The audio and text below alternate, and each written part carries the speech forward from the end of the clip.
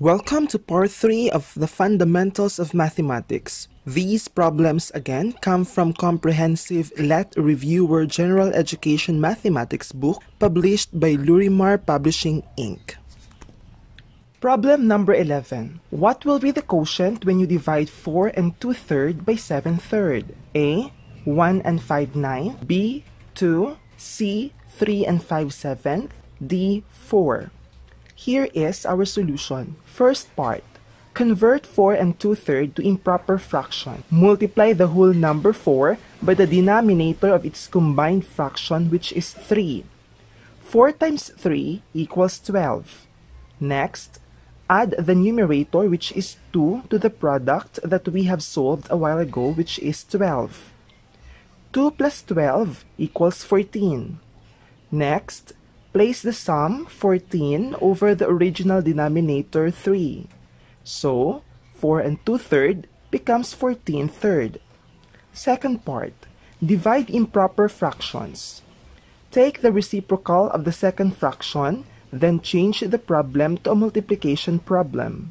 So, 14/3 divided by 7/3 becomes 14/3 times 3/7.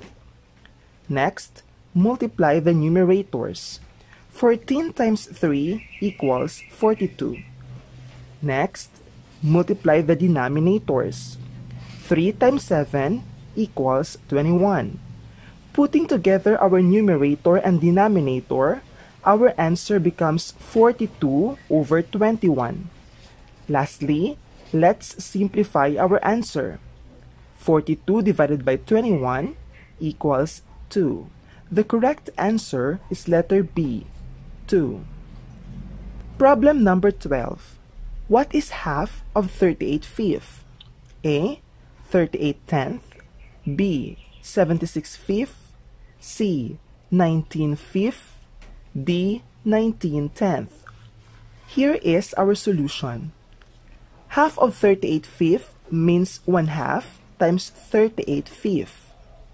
First, multiply the numerators. 1 times 38 equals 38. Next, multiply the denominators. 2 times 5 equals 10. Next, putting together our numerator and denominator, our answer becomes 38/10. Next, let's simplify our answer. We need to find the greatest common factor to our numerator and our denominator, and that is 2. Then, divide the numerator and denominator by 2. 38 divided by 2 equals 19. 10 divided by 2 equals 5. Lastly, putting together again our numerator and denominator, our answer becomes 19/5. The correct answer is letter C, 19/5. Problem number 13. Jerald has 120 marbles. He gave 1/4 of the marbles to his cousin and then 1/3 of the remaining to his younger brother. How many marbles were left? A. 30, B. 45, C. 60, D. 75. Here is our solution. Jerald had 120 marbles. He had to give 1/4 of that to his cousin. 1/4 of 120 is 1/4 times 120 equals 30. So, 30 marbles were given to his cousin. How many marbles were left? 120 minus 30 equals 90. Out of 90 marbles, he had to give 1/3 of that to his younger brother. 1/3 of 90 is 1/3 times 90 equals 30. So, 30 marbles were also given to his younger brother. How many marbles were left all in all? 90 minus 30 equals 60. The correct answer is letter C, 60. Problem number 14. What is the product of 28.12 hundredths and 13.4 tenths rounded to the nearest hundredths? A. 37.68 hundredths. B. 37.69 hundredths. C. 376.80 hundredths. D. 376.81 hundredths. Here is our solution. 28.12 hundredths times 13.4 tenths equals 376.808 thousandths.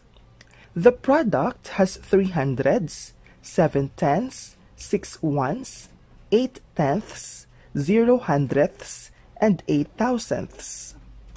As asked, our product should be rounded to the nearest hundredths. Since 0 is in the hundredths position followed by 8, 0 becomes 1. So, 376.808 thousandths becomes 376.81 hundredths. The correct answer is letter D, 376.81 hundredths. Problem number 15. The sum of 67.48 hundredths and 32.52 hundredths is the same as the quotient of blank. A. 105, B. 350 and 7, C.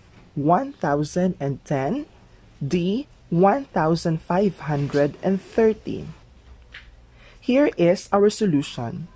67.48 hundredths plus 32.52 hundredths equals 100.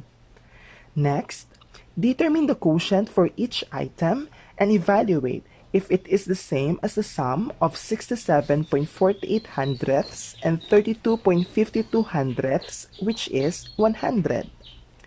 For letter A, 100 divided by 5 equals 20. Letter A is not the correct answer. Letter B, 350 divided by 7 equals 50. Letter B is not the correct answer.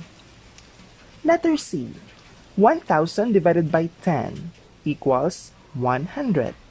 So, the correct answer is letter C, 1010. Thank you for watching. Please don't forget to subscribe.